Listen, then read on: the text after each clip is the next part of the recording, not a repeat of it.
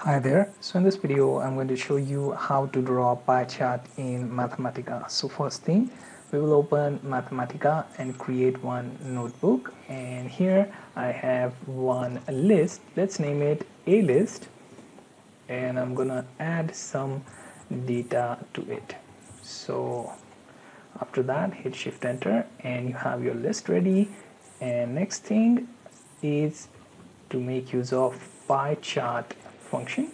Give it our list, close that function with square bracket, then Shift Enter, and this should show you a basic pie chart without any form of labels. But when you mouse over it, you will find that each color has specific distribution, so 10, 20, 30 and 40. So collectively this forms our database based on the data given here in a list. Okay, next I will make this a donut pie chart. So let's use pie chart, and within that function use your list, then call for sector origin, and then we are going to make use of automatic and set it to 1, and then close our pie chart. Okay, now hit Shift Enter and you have your donut chart.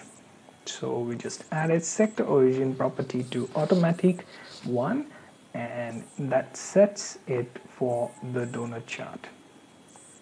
Okay, you can also have multiple data set here.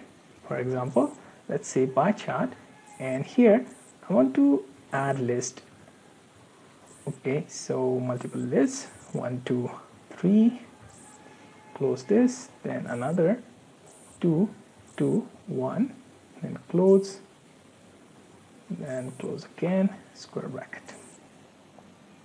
Now Shift Enter, and here you see you have donut size pie chart with multiple data set. Okay, you can have more than 2 if you want, then it will be more complex. Now one part I didn't mention is adding the label. So let's copy this and create one more chart.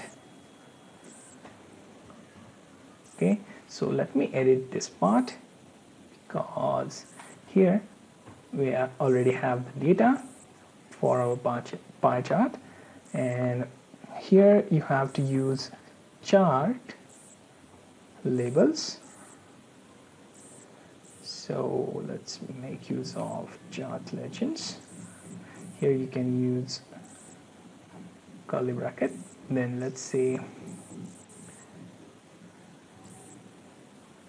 Adam, then Betty, and then Captain. Okay, and close this, then close your square bracket and then Shift Enter.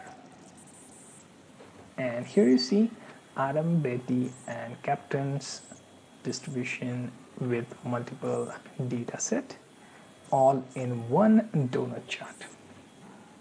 So what we have seen so far is how to create a simple pie chart with pie chart function given with our list, then donut chart with our list and sector origin, then pie chart with multiple data set, and also pie chart with multiple data set, and also that labels within our data set.